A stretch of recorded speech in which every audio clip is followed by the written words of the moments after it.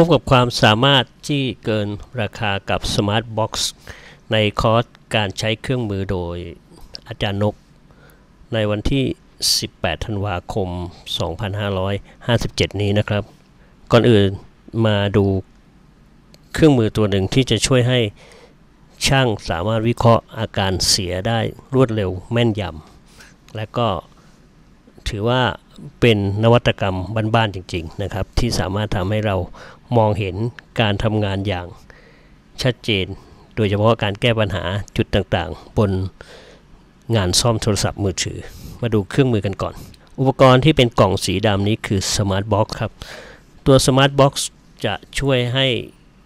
ความสามารถของตัวมิเตอร์ Unity สามารถที่จะดึงความสามารถออกมาได้อย่างเต็มที่โดยเงื่อนไขที่ไม่ยุ่งยากในการใช้งานซึ่งส่วนใหญ่ก็จะมีมิเตอร์ตัวนี้อยู่แล้วมิเตอร์ที่สามารถใช้กับกล่องสมาร์ทบ็อกซ์ได้ก็คือ1มิเตอร์ Unity 2มิเตอร์ Vichy รุ่น VC 99 3ก็คือมิเตอร์ Flux นะครับซึ่งเป็นซีรีส์ตั้งแต่73ขึ้นไปส่วนมิเตอร์ Unity จะต้องเป็นรุ่น UT 70B นะครับแนะนำให้ใช้รุ่นนี้กันเพราะ1การใช้งานต่างๆเหมาะสมกับการใช้งานของกล่อง Smart Box นี้เป็นอย่างยิ่งความสามารถในกล่อง Smart Box สามารถตรวจสอบตั้งแต่การชาร์จตั้งแต่เครื่องถูกๆจนถึงระดับ iPhone สามารถทดสอบได้ทุกภาคส่วนของวงจรชาร์จและสามารถเช็คแบบบทสรุปแบบรวบลัดนะครับสามารถตรวจเช็คกระแสก่อนเปิดเครื่องหลังเปิดเครื่องหรือจุดต่างๆนะครับสามารถเช็คอินดักเตอร์คอยล์หรือว่าบัคคอยล์ได้อย่างแม่นยำนะและที่สำคัญก็คือ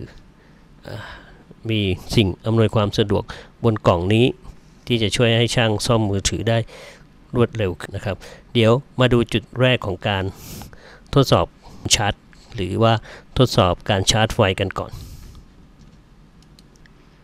สังเกตที่เข็มมิเตอร์นะครับเข็มมิเตอร์ทั้งแดงทั้งดำนี้เข็มดำจะเป็นกราวหรือว่าไว้วัดกราวเข็มแดงก็จะเป็นจุดที่จะไปวัดค่าต่างๆนะครับไม่ว่าจะเป็นวัดกระแสวัดแรงดันไฟวัดสัญญาณนาฬิกาวัดความต้านทานต่างๆนะครับหรือวัดความต่อวัดลายต่างๆนะสองเข็มนี้จะต้องเป็นเข็มหลักที่จะต้องใช้งานส่วนอีกเส้นหนึ่งนะครับจะเห็นว่ามีสีดำสองชุดหนึ่งก็คือตรงเข็มดำอีกชุดหนึ่งก็จะเป็นปากคีบก็คือกราวเช่นเดียวกันนะส่วนสวิตช์ตัวนี้จะเลือกว่าจะวัดแรงดันไฟหรือว่าวัดกระแสนะและไฟอินดิเคเตอร์หรือไฟสีแดงที่บริเวณตรงนี้ก็จะเป็นไฟที่บอกสถานะของการกินกระแสที่ถูกต้องหรือว่าผิดปกตินะครับเดี๋ยวเรามาดูในเรื่องของการชาร์จไฟในโทรศัพท์นะครับสอบ2รุ่นหลักๆก็คือโนเกียแล้วก็ซัมซุงส่วน iPhone ก็สามารถทดสอบได้นะครับพูดง่ายๆว่าสามารถทดสอบทุกโทรศัพท์มือถือหรืออุปกรณ์ทุกตัวในโลกนี้ที่มีการชาร์จไฟได้รุ่นที่เราจะทดสอบนะครับก็เป็นโนเกียรุ่นใดก็ได้นะครับสำหรับผมจะทดสอบรุ่นนี้โดยการให้สังเกตขั้วแบตจะมี3ขั้วนะครับขั้วบวกขั้วลบแล้วก็ขา BSI หรือขาตรวจสอบค่าแบตเตอรี่ก็ง่ายๆให้เรานำเข็มแดงกับดำมาจี้หรือถ้าตรงส่วนไหนที่เป็นพื้นที่ที่เป็นกราวก็เอาเข็มดำจิ้มกราวได้เลยนะเข็มแดงก็จิ้มที่ขั้วบวกและเดี๋ยวเราจะเทสการทำงานของวงจรชาร์จกันดูเครื่องนี้นะครับเดี๋ยวผมจะเอาเข็มดำกับแดงจี้ที่ขั้วบวกแล้วก็ทำการเสียบสายชาร์จและดูการตอบสนองของตัวมิเตอร์และกล่องสมาร์ทบ็อกซ์ตัวนี้ตอนนี้เข็มแดงกับดำจิ้มอยู่ที่ขั้วของโทรศัพท์นะครับแล้วเดี๋ยวผมจะเสียบสายชาร์จผมเสียบสายชาร์จแล้วนะครับสังเกตที่ไฟจะมีไฟสีแดงแวบขึ้นมานะครับถ้าเป็นเครื่องโนเกียนะครับก็ไฟสีแดง ก็จะกระพริบขึ้นมาชั่วขณะแสดงว่าวงจรชาร์จดีคือกระพริบปุ๊บดับนะครับตรงนี้ในเงื่อนไขของโนเกียแสดงว่าการชาร์จไฟปกตินั่นหมายถึงว่าสายชาร์จดีวงจรชาร์จดี IC Power ดีรวมทั้งการตรวจสอบค่าต่างๆได้มาตรฐานดีนะครับอันนี้คือเบื้องต้นของตระกูลโนเกียจะเป็นอย่างนี้เดี๋ยวเรามาดูการตรวจสอบวงจรชาร์จของ Samsung กันบ้างในวงจรของ Samsung หลักการตรวจสอบก็เช่นเดียวกันก็นำมิเตอร์เข็มของมิเตอร์บวกและลบมาจี้ที่ขั้วบวก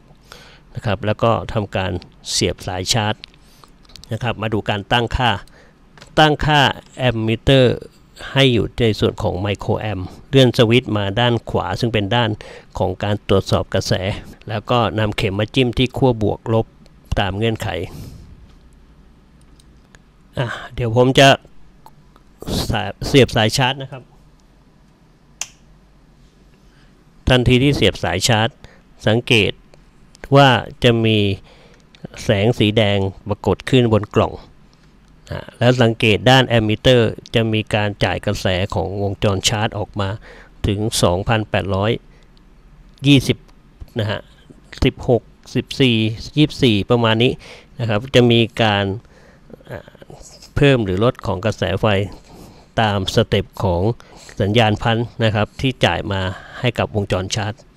นะจะเป็นสเต็ปถ้าสังเกตตัวเลขนานๆมันก็จะเป็นสเต็ปประมาณนี้นะนั่นคือวงจรชาร์จปกติเป็นการชาร์จได้อย่างแม่นยำนะถ้าในส่วนของ Samsung หลอดไฟจะติดอย่างต่อเนื่องนะครับและในวันอบรมก็จะมีการทดสอบในหลายๆรุ่นนะครับไม่ว่าจะเป็น Samsung รุ่นโน้ตนะหรือว่าอุปกรณ์หรือโทรศัพท์รุ่นอื่นๆอีกมากมายสามารถทดสอบได้หมดอันนี้ก็คือเงื่อนไขแรกที่มาดูกันในคลิปนี้ถ้าหากในการเทสชาร์จหลอดไฟจะไม่ติดนะครับเราก็สามารถที่จะคุยกับลูกค้าในเบื้องต้นได้เลยก่อนที่จะแกะเครื่องส่วน Samsung วัดเรื่องของวงจรชาร์จไม่ยุ่งยากเพราะสามารถถอดฝาหลังแกะแบตเตอรี่ออกมาได้เลยส่วน iPhone ก็มีเทคนิคในการตรวจสอบชาร์จและที่สำคัญเราสามารถฟันธงการทำงานของ U2 ได้อย่างแม่นยำนะครับมีเทคนิคที่เห็นเด่นชัดจริงๆนะครับในวันที่เรียนเราจะได้เห็นรายละเอียดลึกๆในการตรวจสอบวงจรชาร์จกัน